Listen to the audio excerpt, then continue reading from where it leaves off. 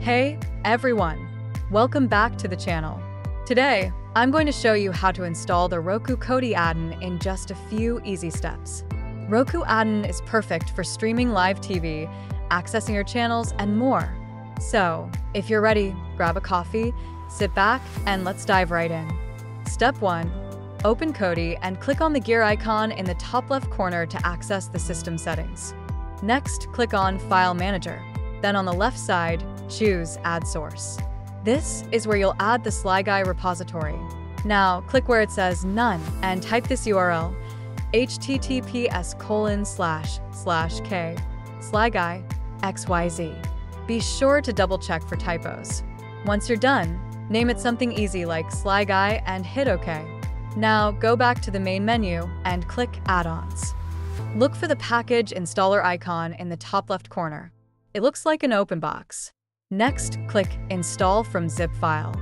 If you see a warning about unknown sources, click Yes to enable it. This step is super important to make third-party repositories work. When the box pops up, select the source you named earlier, SlyGuy. Then, click the repository, SlyGuy.zip file to install the repository.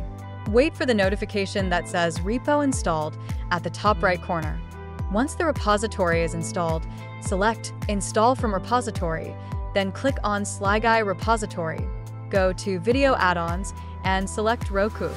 Finally, click Install. Wait for it to finish and you're done. That's it. You now have the Roku Kodi Addon installed and ready to use. Explore all the amazing live TV and channel options this addon has to offer.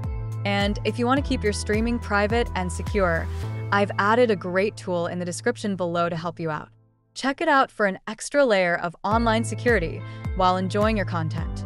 Thanks for watching, and don't forget to like, comment, and subscribe for more helpful guides.